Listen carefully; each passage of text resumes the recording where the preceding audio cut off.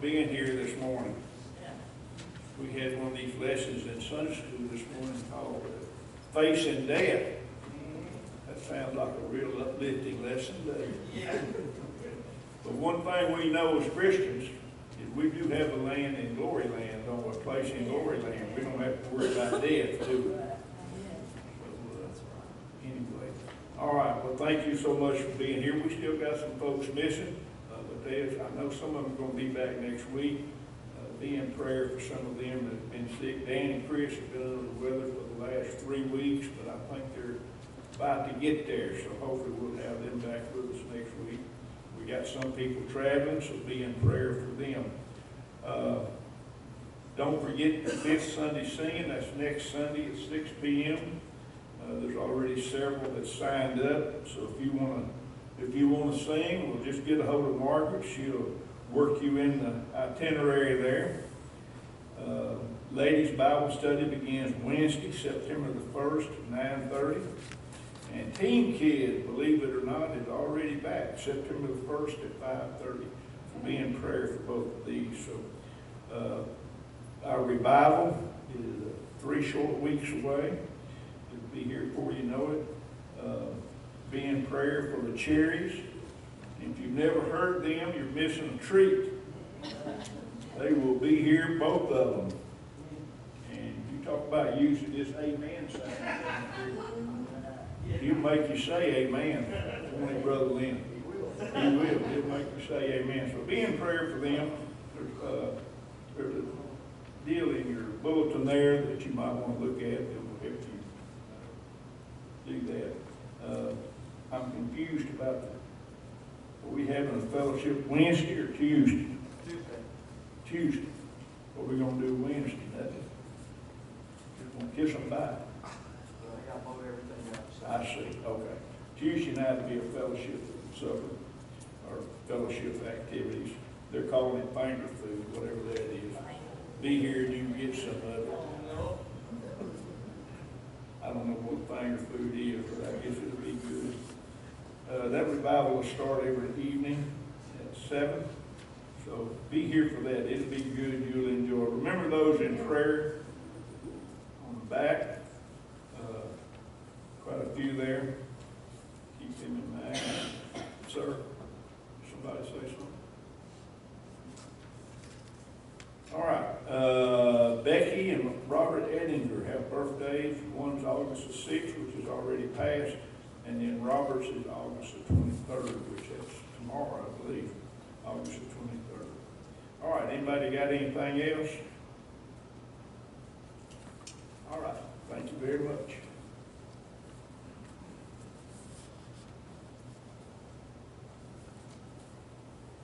All right, thank you so much, Brother Mike. I think he covered most of it there.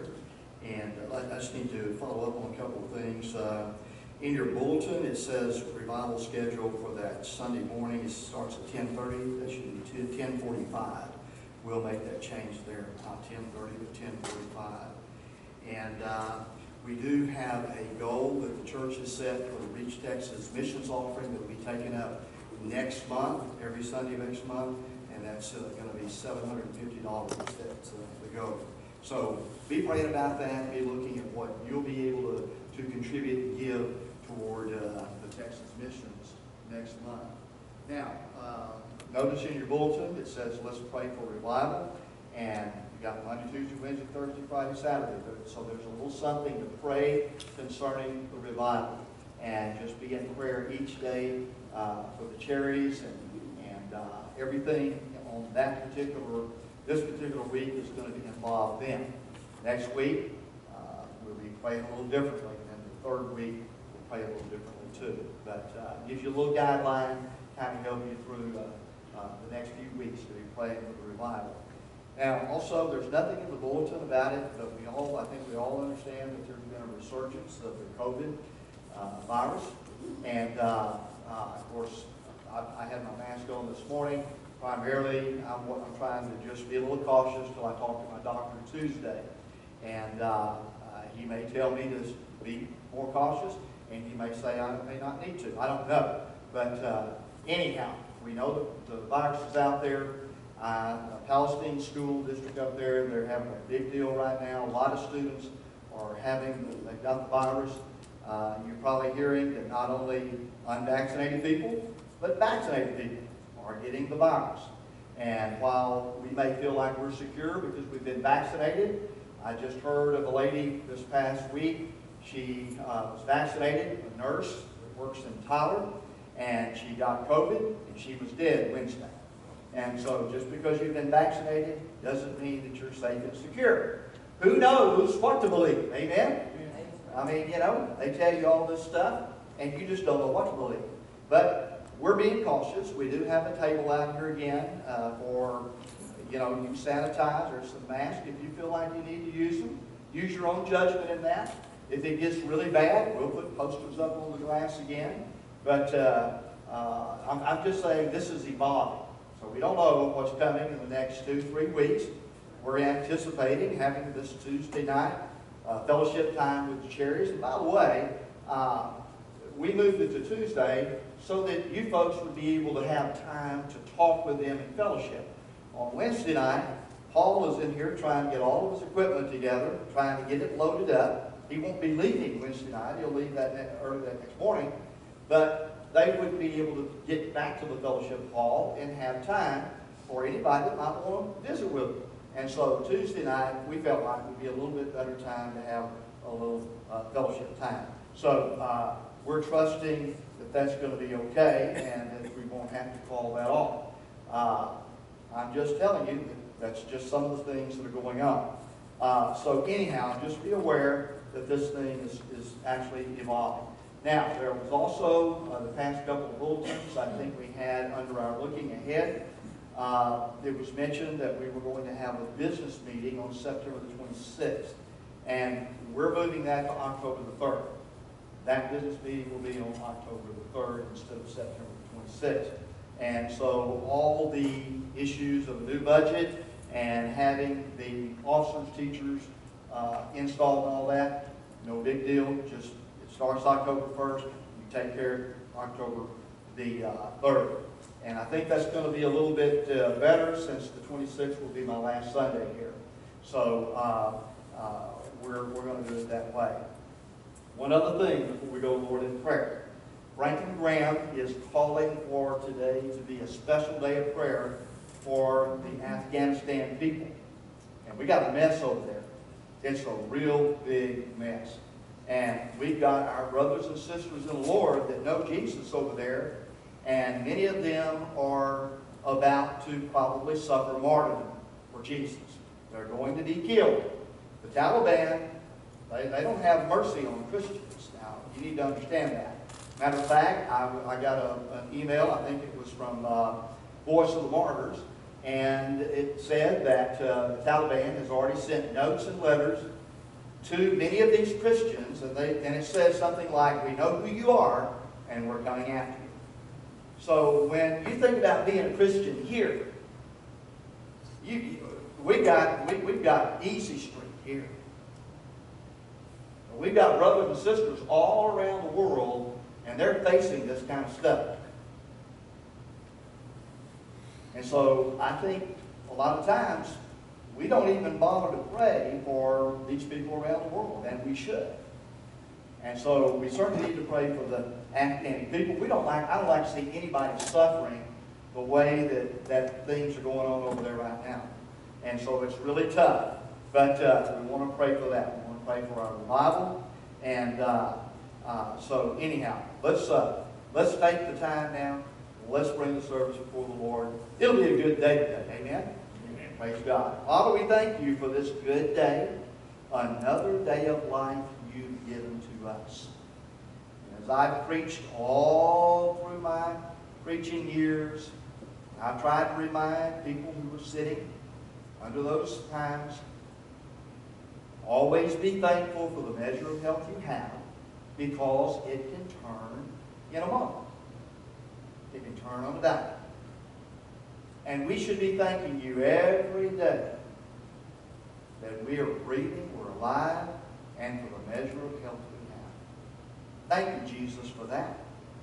Thank you, Lord, for your goodness, your grace, the strength that you give.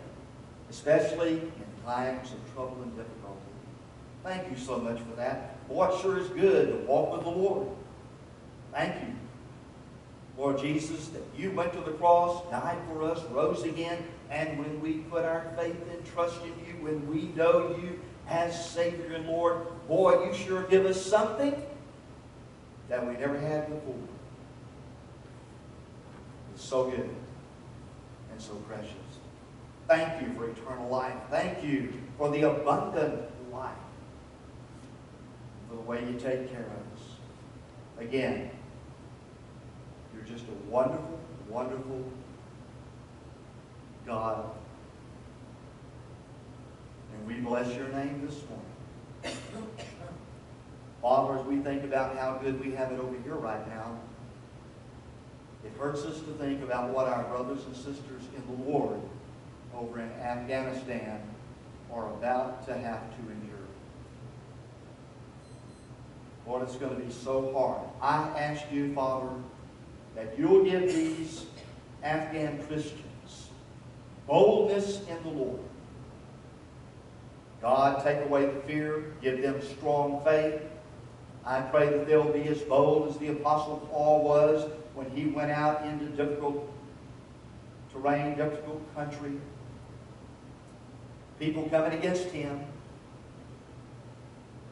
He was stoned because he believed in Jesus and he preached the Word. Some of these folks may be stoned. Stoning is still done over there. Many of them will probably be executed, if I had to guess, because Islam loves to behead. Many of them may be beheaded. I don't know. I don't know what they're going to have to face, but I pray that you'll give them help, strength, grace, and a boldness to stand up for Jesus. That's what they're going to need. Thank you for them, Father. Be with their families. Help them. And then I pray not only for the Christians, those who are born again, but those Afghans that are suffering just simply because of being under that type of regime. So help them, Lord. Many of them, culturally wise, are used to that sort of thing to a degree. Some will fall right under the Taliban. It won't be that big a deal to them. But many have already tried to get out. And they're still trying to get out because they know what's coming. So, Father, we pray for those people who are suffering and hurting. God, help them. Help them. Lord, we want to pray, ask you now for the revival coming up. There's no doubt about the fact that our whole nation needs a spiritual awakening. We keep moving further and further away from you. But we as a church body, we need revival. We need a good, strong spiritual boost in our lives. We ask you, Heavenly Father, that you would pour one out. One of those old-fashioned type of revivals. When people are getting saved, the saints of God are recommitting, getting rid of those things that are hindering them, the sin that so easily besets them. Father, we ask you just to be with the Cherries. Pray that you'll give Brother Paul exactly the messages that are needed right here at this particular time. So we're going to trust you in that. Father, we pray and ask you for a revival. Help us to prepare our hearts. Help us to be ready to be prayed up. We need to be praying over these next 3 weeks. Lord, then we also want to lift up to you those on our prayer list. You know the names. You know the ones who are struggling. We thank you that Betty Ann did good with her surgery this past Friday. Thank you that she's doing good. We pray for her healing. Thank you that Janie's with us today, doing a little bit better. We continue to lift her up in prayer. We hate to hear that Miss Catherine Allison in the nursing home has COVID now. We pray for her. We pray for the entire Groveton nursing home, Lord. It's bad down there right now. Please be with those residents and help them. Lift them up. Lift their spirits up. And we continue to pray for Dan and Chris. Thank you that they seem to be getting a little bit better. And we pray that you will heal their bodies. We might be able to see them this coming Sunday. Others on our prayer list, Lord, you know who they are. You know the needs. We ask you, Father, just to help them according to your will. Bring healing where that's what you want in their life. But certainly give mercy and grace and help so that they can endure. And then, Lord, be with the church here as they begin to seek a new pastor. We pray for that. We pray that you will guide all the circumstances involved in getting the new pastor here in this church. Give the committee wisdom and guidance. Bless us now as we worship you in song and in word. We praise you, give you glory for who you are, Jesus, the great, great God of heaven. In Jesus' name we pray. Amen. Do me a favor, grab your hymnal because there's not going to be anything on the screen. If you'll grab your hymnal, turn to page 310. 310. I'm not going to have a worship video. I'm not going to welcome everybody online because it ain't working. Okay? So page 310. If you got it there in front of you, sing with me. Help me out. 1, 2, and 4.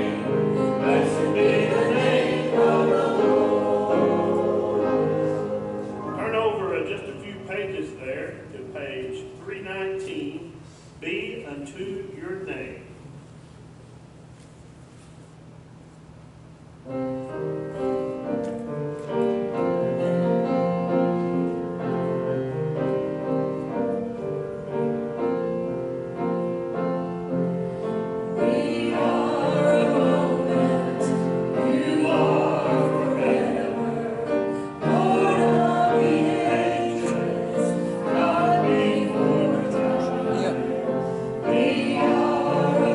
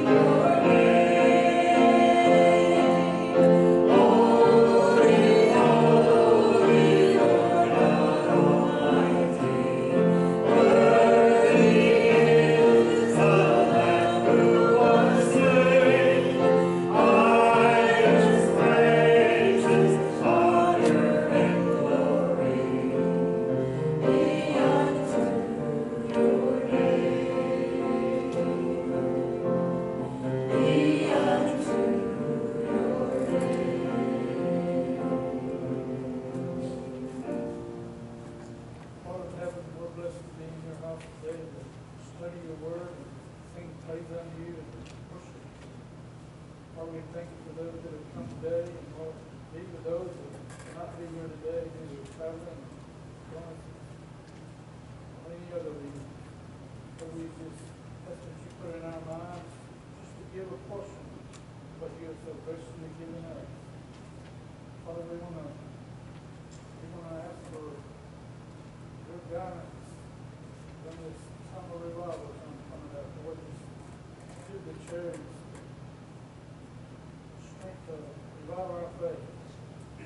Father, we just want to ask for protection for those in Afghanistan and Lebanon and all other nations where our brothers and sisters of Christ are living in deep turmoil. Father, we ask that you be with Brother Lynn as he brings us the message that you want us to hear. Father, help us to apply in our lives. Father, forgive us the sins that we've committed against you. And thank you for the blessings you bestowed on us. Father, there's one here today that does not know you. That's that today they can come down that aisle and ask you to be in their heart so they can know you as their Lord and Savior. And Father, be with this community as this COVID-19 is surging, Lord. Keep your healing hands upon us and comfort us. Lord, we ask all these things in Jesus' sweet, precious, holy name. Amen.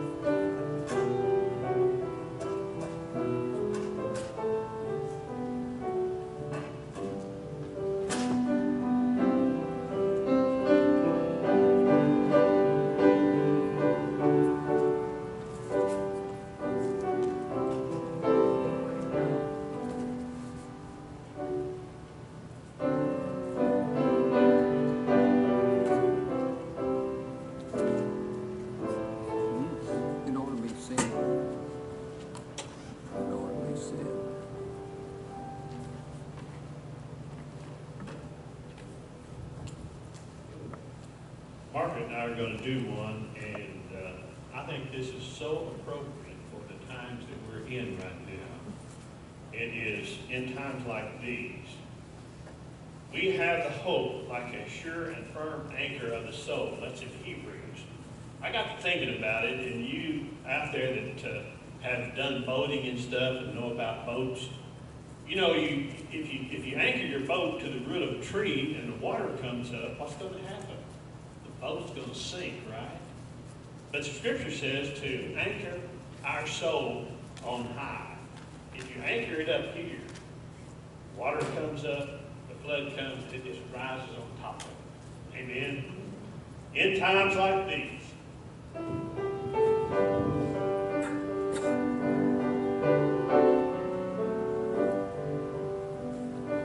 in times like these, you need a Savior.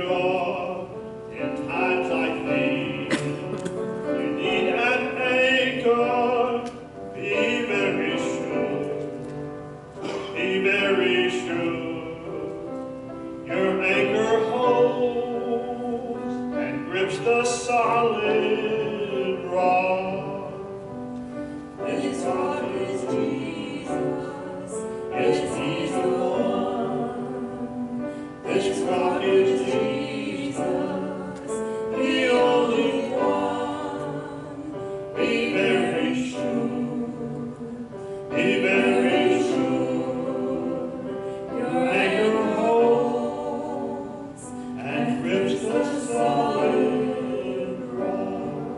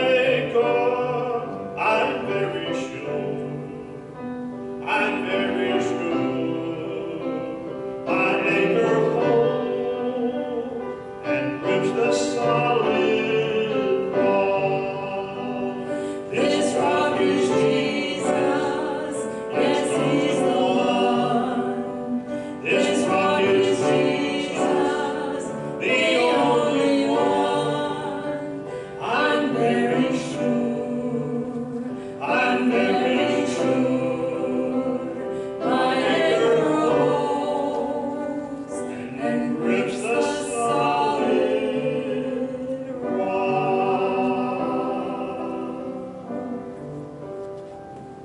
Amen.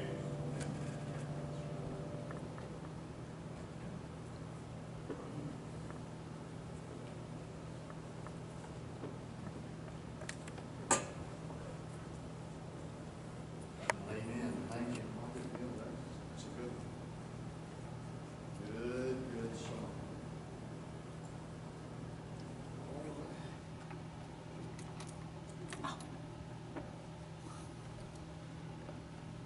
Well, as they say in the NFL, are you ready for some preaching? Actually, that's a little bit different twist.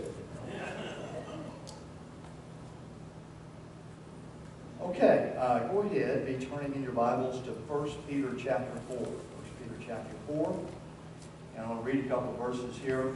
And this morning, I'm going to conclude this three-part message that we began 2 Sundays ago. And the message, of course, is titled, When the Darkness Surrounds You. When the Darkness Surrounds You. And this is part 3. We'll wrap this thing up today. 1 Peter chapter 4, I'm going to begin reading at verse 12. You found your place there in the Holy Word of God. And here's what it says. Peter, speaking to believers who were under super heavy persecution by the Roman Empire. Here's what he says. Beloved, do not think it strange concerning the fiery trial which is to try you, as though some strange thing happened to you. But rejoice to the extent that you partake of Christ's sufferings, that when His glory is revealed, you may also be glad with exceeding joy. If you are reproached for the name of Christ, blessed are you, for the Spirit of glory and of God rests upon you. On their part, He is blasphemed, but on your part, He is glorified. But let none of you suffer as a murderer, a thief, an evildoer, or as a busybody in other people's matters. Yet if anyone suffers as a Christian, let him not be ashamed, but let him glorify God in this matter. For the time has come for judgment to begin at the house of God. And if it begins with us first, what will be the end of those who do not obey the gospel of God? Now, if the righteous one is scarcely saved, and that's true, isn't it? We're just scarcely saved. Where will the ungodly and the sinner appear? Therefore, let those who suffer according to the will of God commit their souls to Him in doing good as to a faithful Creator. When the darkness surrounds you. Let's go to the Lord in prayer. Father, thank you so much again for the opportunity to bring this particular part of the message that you have laid on my heart 3 weeks ago. And thank you so much, for it does relate to my circumstances and relates to a lot of people here. And we thank you for that. We do ask you, Heavenly Father, that you'll bless your word. Give us clarity, understanding. And I pray, Father, for the anointing of the Holy Spirit. For I cannot do anything apart from you, Lord Jesus. So guide and lead. And let us glean from your word today. And we will praise you for all you do for us today in feeding us from your word. We pray in Jesus' name, and all of God's people said, amen and amen. A man visited a doctor one day, and he was in a lot of pain. And the doctor asked him, he says, well, now, where does it hurt? And the man said, all over. Every place that I touch on my body, it hurts. The doctor said, okay. Touch your shoulder. Ouch. Touch your forehead. Ouch. Touch your thigh. Ouch. Reach down and touch your toes. Ouch. The doctor said, wow, I've never seen anything like that in my entire practice. The man began to sit down. The doctor noticed his hand. He said, let me see your hand. He held his hand over there. He said, ah, there's your problem. You've got a dislocated finger. Oh, no.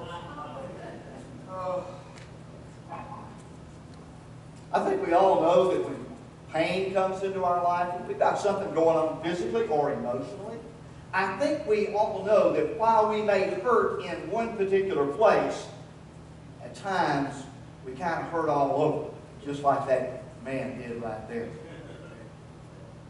You know, if we live long enough, the odds are that sometime in our life, we're going to have something that's going to come along and it's going to shake our life to the core. It's going to really shake us up. Now, it may be a rather mild tremor that comes through our life at that point in time, and next thing you know, it's gone. It came to pass. Then again, we may have one of those real big earthquakes, a 7.0 on the Richter scale, and it really brings some shaking. I mean, we're like Elvis, we're all shook up, but not because we're in love, because we're in pain. We're suffering. Amen? Now, some of us have staggered through the darkness.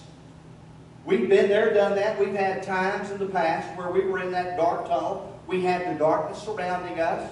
We were groping. We were trying to find our way out, trying to find a little bit of daylight. Some of you may be going through that right now. As I mentioned 2 Sundays ago, where someone has said we're either in a storm, coming out of a storm, or about to go into a storm. I still believe that's true. But here's the good news.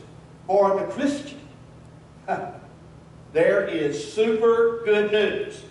Because when the storm breaks on our life, we have the true and living God right there with us every step of the way.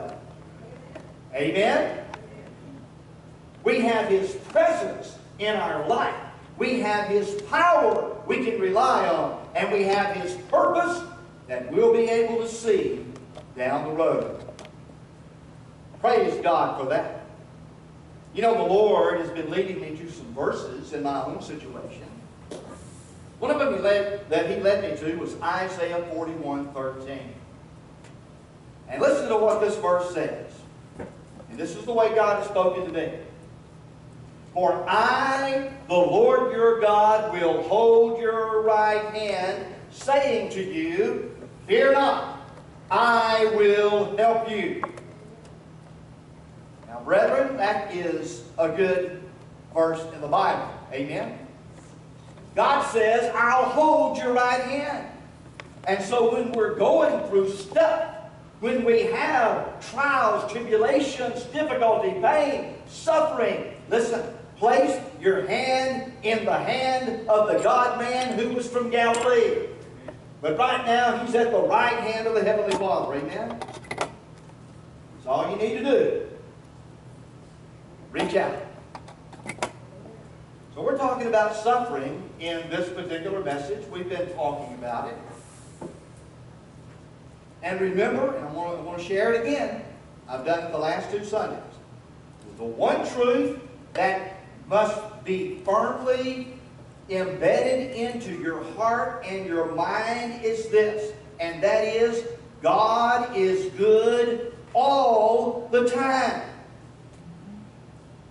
Not just when everything looks rosy in your life, but when things are not so rosy. He's still good. And my friend, if you can't grasp that, and if it's not a truth to you that you walk in every day, and you know it with your heart and soul and mind, that God is good all the time, then you're going to be like that man who's trying to row his boat upstream. It's going to be real hard for you when that darkness surrounds you. It's going to be difficult. Now, we've already looked over the last 2 Sundays at 10 biblical reasons that we suffer in this world. 10 biblical, we've already covered all that. Now, if some of you weren't here, and you would like to hear those messages, either go on YouTube, follow that through Facebook, or you can have Margaret make you a disc. She'd be glad to do it. But we've looked at 10 biblical reasons under A, reasons for suffering. Reasons for suffering. And I'm not going to cover those again, but I am going to summarize basically a lot of what they were saying. They're in your sermon notes, so you can just jot these down as I go over them. First of all, number 1, everyone suffers in this world. Everyone, because of the curse. Everyone. Number 2, Christians have been called to suffer. Just because you're a child of God, don't think you're going to get out of it. Okay? We've been called to suffer. Not only because Christ suffered, but because the world hates Christians. That's why the Afghan Christians are going to suffer. The world hates them. Number 3, suffering always involves the purposes of God. In other words, there's a divine reason why we go through the things that we have to go through. Remember, I gave you some examples. Joseph, Job, Paul. And then number 4, God's mercy and grace can be found in the midst of suffering. Yes, it can. And even in chastisement, when God has to spank His own, doesn't matter. His mercy and grace is there because, folks, He loves us. He loves us. In the same way, you are going to spank your children or correct them. If you've got any of these psychologists out there today, they would come against me today. You don't spank kids today. You might hurt little Susie or little Johnny, and their psychological makeup will be hurt for the rest of their life if you apply the Board of Education to the seat of learning. So you don't want to do that. Like I told you last week, I got tore up whenever I was a kid. It didn't hurt me one bit. I think I'm pretty sound. I believe I've got it all together. Some of y'all might be questioning that, but my wife questions it all the time. But anyway. So we've looked at reasons for suffering. Now let's come to responses to suffering. Everybody responds to trials and difficulty and pain and suffering. Everybody responds in some way. Okay? So let's talk about that. How do most people respond whenever they find themselves in the midst of a storm? Well, here's some of the primary ways, and I like to use the word get. I think that's the key word here. Get, G-E-T. First of all, a lot of people get mad, don't they? They get mad. Boy, they get mad because of their circumstances. They get mad at their doctors or nurses. They get mad at people around. Sometimes they get mad at their spouse. And most of all, they get mad at God. As a matter of fact, when something devastating, they hear it, they know it's in their life, there's a lot of them, and they'll cuss God out that very moment. And they'll take His name in vain. Never heard of yet take Satan's name in vain in a situation like that. But boy, they sure do take God's name in vain. People will get mad. That's one response. Another response is get even. Some people, if their pain, if the tragedy or calamity happens to them because of something somebody else did to them or did to one of their loved ones, their response is, I'm going to get even. They're creating all this pain and heartache. I'm going to get it. Amen? There's some people that respond that way. Another response is to get depressed. They begin to get depressed. They begin to spiral downward, and they take a swim in that pool of depression. And then there are a lot of people who get worried. They've got fear in their heart, their mind, and they get worried. And they go into all they're the what if type people. Well, what if this happens? Well, what if this is going to happen later on in the future? What if? What if? And then there are those that get bitter. And they primarily get bitter against God. Because they blame God, and they don't know God. They don't know how He works. So all they can do is blame Him, if they believe in God in the first place. They get bitter. And sometimes they can get bitter against people around them. And boy, that's a bad place to be. Getting mad, getting bitter are shades of the same thing, two different shades. But the anger and being mad leads to a bitter heart. Let me ask you a question. When the storm breaks in your life, when the heat is on, and when you're thrown into the boiling pot of water, are you an egg or are you a potato? You put an egg in boiling water, and what happens? It comes out harder, doesn't it? It's harder than what it was before. We call them hard-boiled eggs. Okay? They come out hard. But you put a potato in there, and what happens? It becomes soft and pliable, moldable.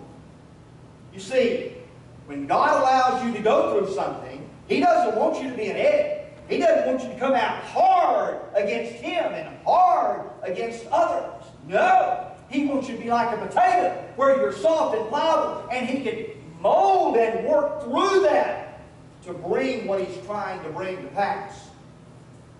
Amen?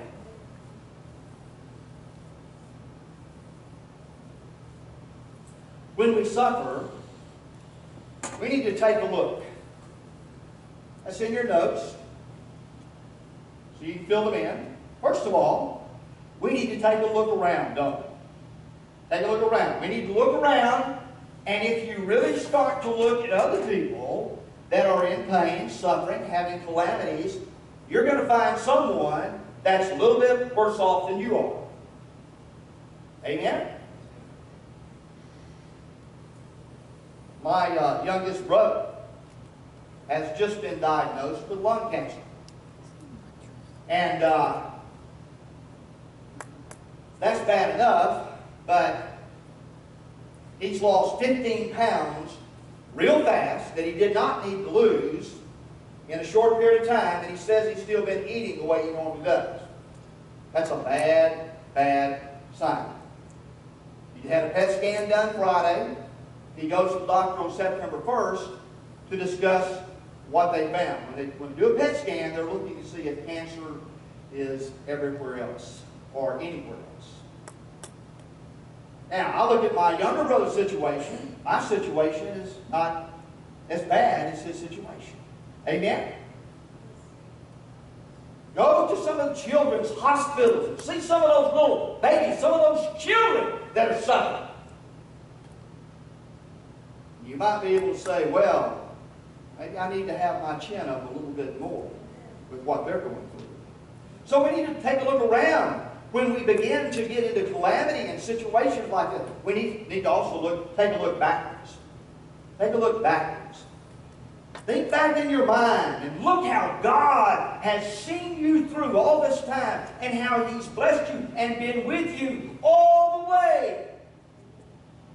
Does that not mean that He is still going to be with you? Just because we've got stuff going on doesn't mean that God has stepped back and said, you on your own, brother. Deal with it. He walks with us through it. Amen? I just got through quoting that verse. For I, the Lord your God, will hold your right hand, saying to you, fear not, I will help you. Praise the Lord. So, take a look backward. Think about what God has done in your life. He's still working, and He's still working on you. Hallelujah. But then, take a look upward. Don't fail to talk to God. Tell Him all about your troubles. Tell Him about what's going on in your heart. He wants to hear from you. And then finally, take a look forward. Take a look forward. And watch and see what God is going to do. He got a purpose. He's still at work. He's at work all around us, and He's at work inside of us. Because we know Jesus. Praise God for that. And so, my friend,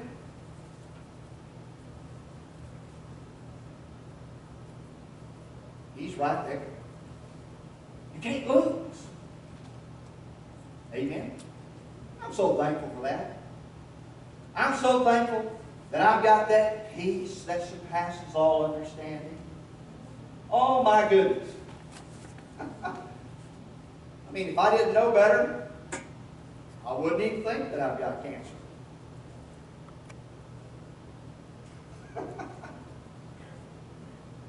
But I've got peace, and I'm thankful for that. Now listen, when the lightning strikes, the storm breaks, the natural responses for a lot of people is shock, questions. What's going on here? What's happening? Some people will go into bewilderment. They don't know what to think.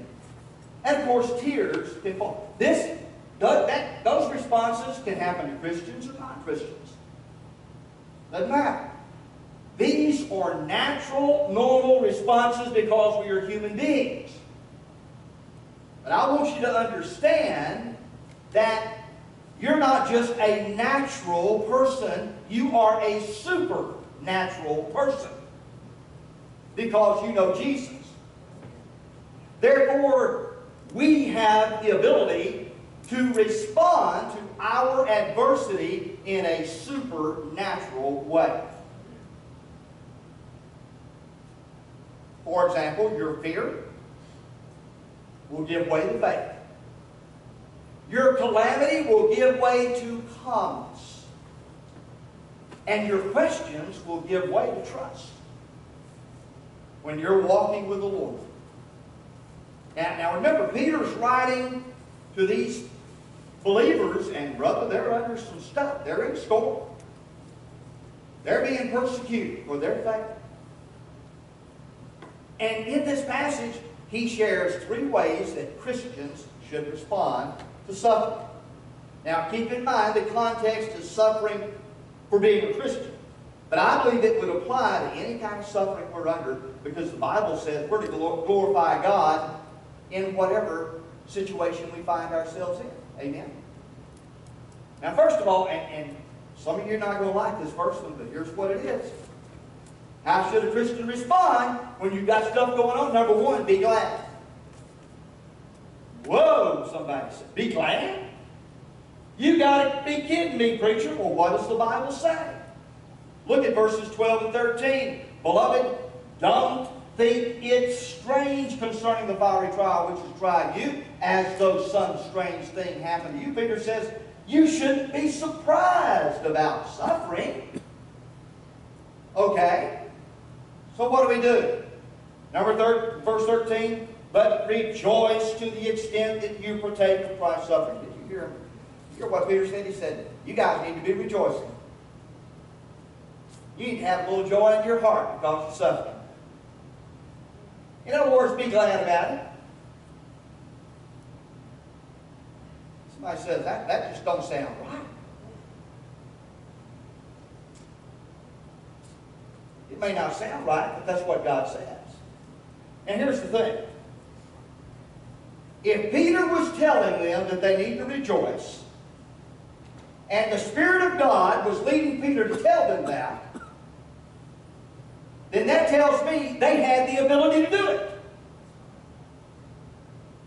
Which tells me God has the ability to cause us to rejoice even in the midst of our difficulty and problems. James says the same thing. James chapter 1. You remember what he says over here in James chapter 1? Listen to what he says. My brethren, count it all joy when you fall into various trials. He says you got to have joy. Well, why, James? Knowing that the testing of your faith is producing patience, perseverance in your life. God's doing something. So James says, count it all joy. Peter says, rejoice. Put them all together, it means be glad, doesn't it? Be glad. Of course, I'm doing alliteration here. Number 2, bring glory. Bring glory. It's in your notes. Verse 16. Yet if anyone suffers as a Christian, let him not be ashamed, but let him glorify God in this matter. Peter says you need to glorify God in your suffering. And the Bible says, whether you eat, drink, or whatever you do it all to the glory of God. And so, be glad. Bring glory. Bring glory to God through what you're going through. And then number 3, bow gracefully. Bow gracefully. Look at verse 19. Therefore let those who suffer according to the will of God commit their souls to Him. Now what does that mean? It means to be submissive to His will. It means to bow gracefully before the Lord and say, Lord, Thy will be done. Lord, whatever your will is, it's going to be best for me. I want the best from God. I don't want the worst. God's not going to give me the worst. Amen. Praise God. Thank you, Jesus. So, be glad, bring glory, and bow gracefully to the will of God. That's what he brings out right there. That's the way Christians should respond. Suppose a man drove up to your house every day for 30 days. He got out and he gave you a $100 bill every day. For 30 days. The next day, on the 31st day, or the 1st, whatever the case may be, you see him, he's driving along. He doesn't pull in your driveway. He just drives right on by. You say, wonder why he didn't stop. Next day, you see him coming down your street. You get out there in your yard on the sidewalk, you wave him down, and he pulls over, and you walk around the driver's side there. There are 2 ways you can respond to this man. One way is you can say, Sir, I'll tell you what, I want you to know I really appreciate that money that you gave me these last 30 days. That $3,000 is going to come in very handy. I could really use it, and I just thank you so much. You've been so gracious. I appreciate it. And you can respond that way. Or you can walk up there and you can say, well, I noticed you've been giving me those $100 for those last 30 days. Man, it's been great. But I noticed you passed me by yesterday and it doesn't look like you're going to stop today. What's the big deal? Where's my money?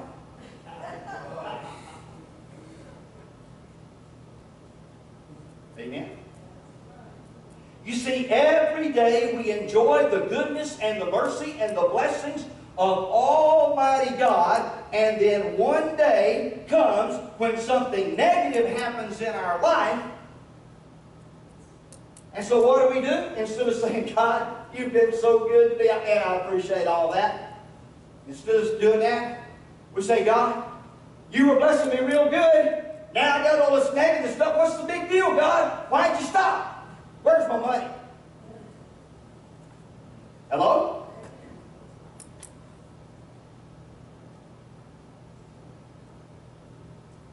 The truth is, God is still going to be blessing you. Whether we perceive it to be negative or not. Remember, Romans 8:28, all things work together for good to those who love God, to those who are called according to His purpose. It's all good. And it's all from God. When the Job family was blindsided by a Texas tornado, and they lost all 10 of their children, and then right after that, Job was smitten with boils all over his body, and boy, he was in pain. We had two different reactions from Mr. Job and Mrs. Job. They both reacted differently. Now, we don't know how Mrs. Job reacted after her children were killed. Okay? It doesn't give us that. But it gives us Job's response. What did Job say? The Lord gives, the Lord takes away. Blessed be the name of the Lord. I'm going to tell you what. You got to have a close walk with God to respond that way. Okay?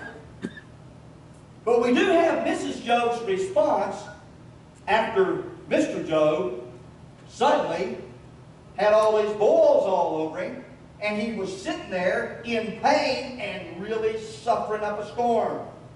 How did Miss Job respond to that?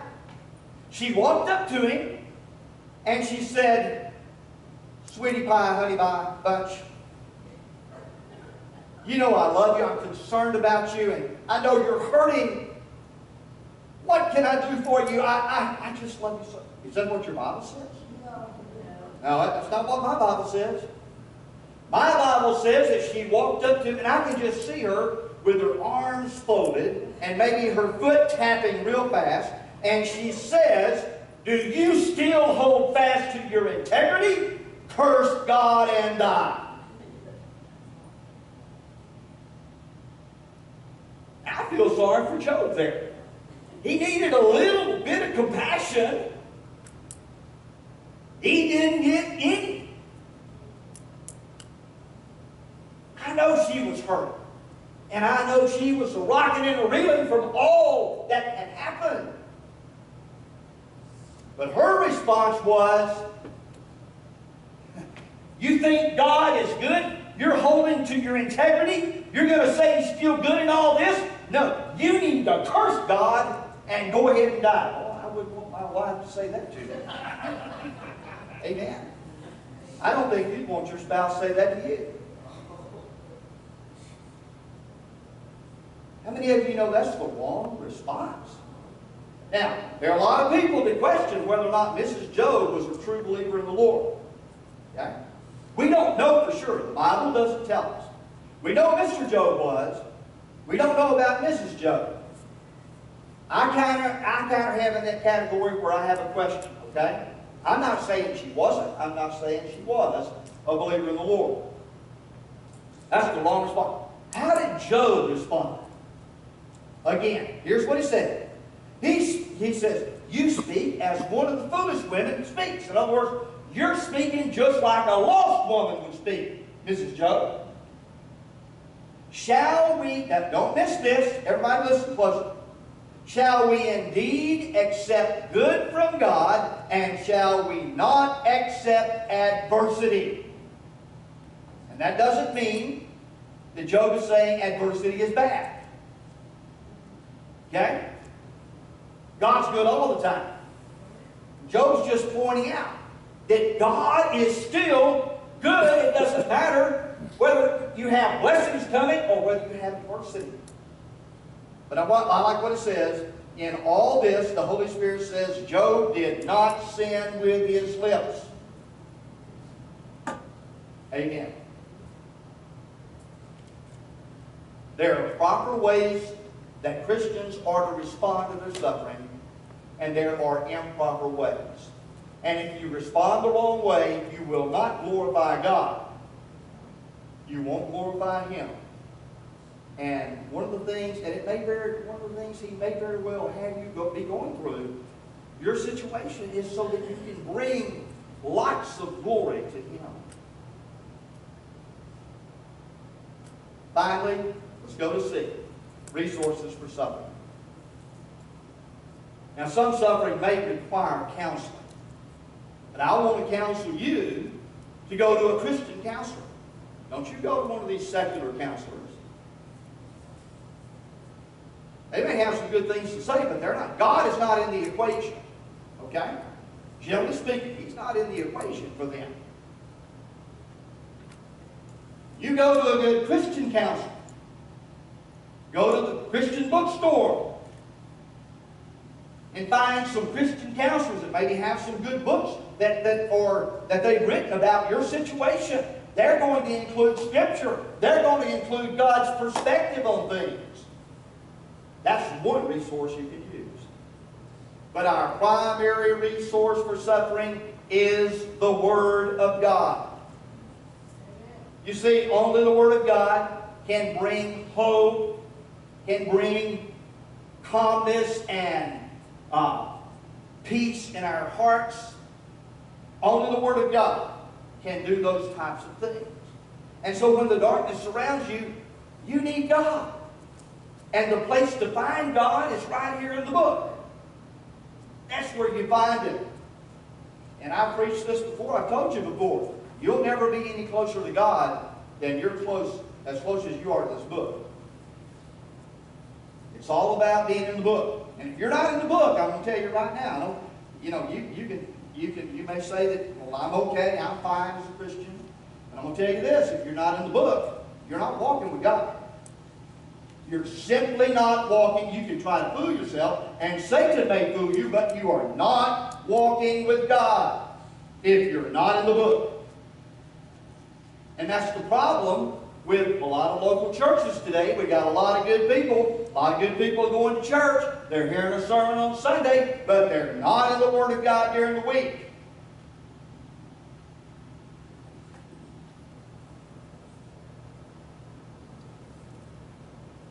God has led me to Proverbs 3, 5, and 6. And many of you probably know those verses by heart. And if you don't, let me just tell you what Proverbs 3, 5, and 6 says. It says, trust in the Lord with all of your heart. Do not lean on your own understanding. In all your ways acknowledge Him, and He will direct your paths. Now, I'm standing on those verses. These are the verses God initially led me to. I'm also, of course, applying Philippians 4, 6, and 7. Many of you know those verses. And, of course, God's led me to Isaiah 41, 13. But when I look at Proverbs 3, 5, and 6, I see three things that God is saying to me in my situation. And here they are. Number one, in your bulletin, trust in the Lord's plan. Trust in the Lord's plan. What does it say? Trust in the Lord with all of your heart. Well, what are you trusting about God? Well, I'm certainly trusting that He's there, but I'm also trusting in His plan for my life. So trust in the Lord's plan. God is bigger. He's got a better plan than I may have. He knows everything that's going on with me and everything that's going to be happening in my future. He sees the future that I don't see. And His plan is awesome because we serve an awesome God. Trust is your greatest ally when you're going through the storm, and fear is your worst enemy. You come to the point where you can say, Lord, with all my heart, I trust your plan. I may not understand it all, but I trust your plan. It's right. It's right. Amen? Number two, not only trust in the Lord's plan, take it to the Lord in prayer. Take it to the Lord in prayer. What does it say? In all your ways, acknowledge Him. And that doesn't mean just acknowledge that He's there. We need to talk to Him. And so that's what I'm doing. I'm taking it to the Lord in prayer. Amen? Folks, listen. God's telephone number has not changed. It is still Jeremiah 33:3. Call unto me, and I will answer thee, and show thee great and mighty things which thou knowest not. God says, give me a call. Well, I've been online. Amen. You say, well, Pastor, I'm a wreck. I've been trying to pray, and I can't seem to pray through this stuff. I'm kind of a wreck. That's okay. That's what I love about Romans 8:29. That scripture says, when we don't know really how we should pray or what we should pray for, the Holy Spirit helps with our infirmities, so that it's the Spirit of God who is praying through us and talking to the Father. We just need to take it to the Lord in prayer. Amen? So, trust in the Lord's plan. Take the Lord in prayer. Number 3, travel the Lord's path. Travel the Lord's path. What does it say? It says, when you acknowledge Him, He shall direct your paths. Amen? Now, here's the thing. You have to walk with Him, not away from Him.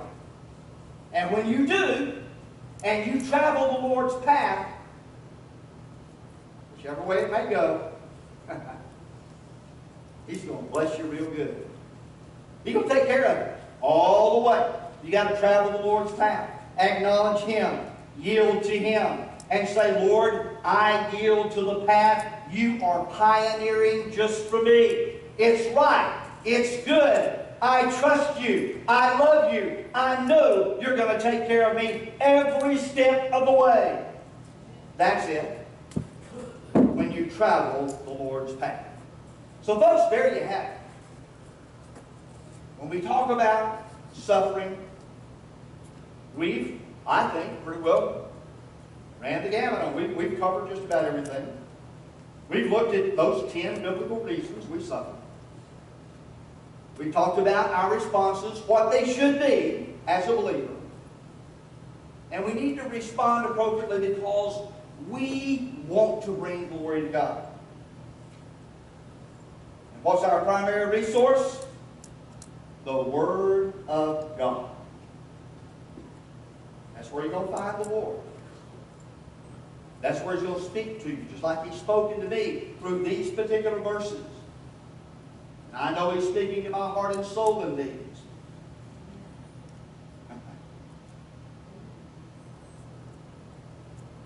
So let me just close with this little illustration. And we'll close this 3-part message. The doctor has a knife. He makes an incision, and you bleed. A mother has a knife. He makes an incision, and you bleed. Now what's the difference?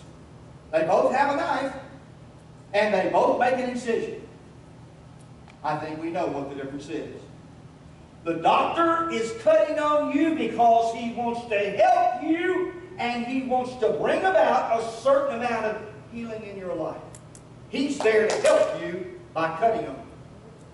That mother, on the other hand, is cutting on you because he wants to hurt you and not help you in any way at all. And so when God comes our way and He says, this is the path I'm taking you on, just remember that the great physician, He is the one that uses that spiritual knife to cut on us in a way that's going to help us.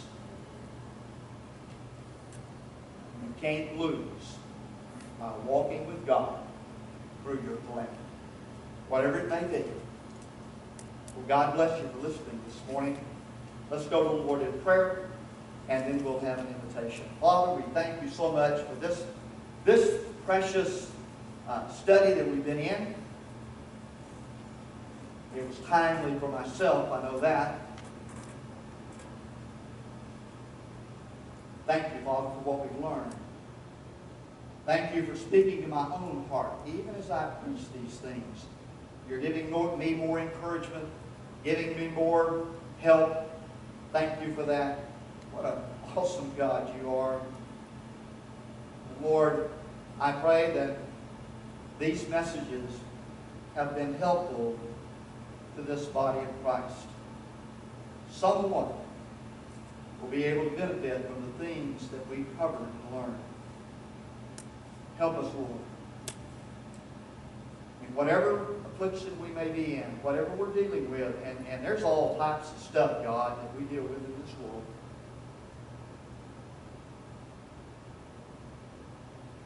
So help us to trust you completely, all the way, and to always give you the glory through it all. Thank you. Thank you for the way you minister to our hearts in ways that people don't understand. And even giving us that perfect peace, as Philippians chapter 4 says, that peace that surpasses all understanding. And only the child of God can experience that. Unbelievers, they don't have it. Well, that's a blessing right there, God. So I sure thank you for that. Now, Lord, I don't know exactly what you want to do in this invitation. There may be someone that needs to come to the altar to pray this morning about their situation. Maybe they've got a loved one that's dealing with some stuff. They need to pray for that person. Perhaps someone needs to come to the altar just to pray for the church and the new direction that you're taking her on. Lord, if we have anybody here today that doesn't know Christ as Savior, the invitation is always open for them to come and put their faith and trust in Jesus as their Savior and Lord. That's what we need more than anything else. We need that free gift of salvation. So, Father, if we have anybody that hasn't made that true commitment to you and saved, they know they're saved, or they don't know they're saved, then they need to come. And so, Lord, that's in your hands. You see the hearts. You know where each person is today, where they stand. But if someone needs to come, I pray that they will. And for whatever reason, anybody else needs to come to rededicate, whatever the case may be, then help them to come this morning. Father, we thank you again for your goodness and love. Have your will and your way during this invitation time. We'll praise you for it. In Jesus' name we pray. Would you please stand?